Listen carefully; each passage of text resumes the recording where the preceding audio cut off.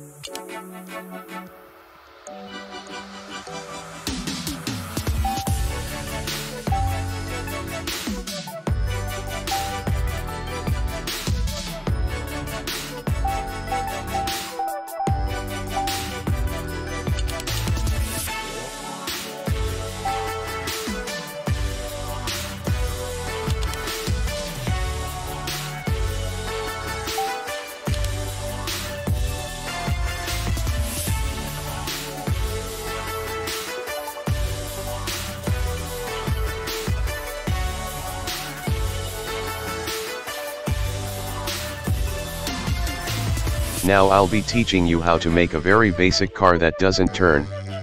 I tried to add in motors that make it turn, but I messed up, so ignore those.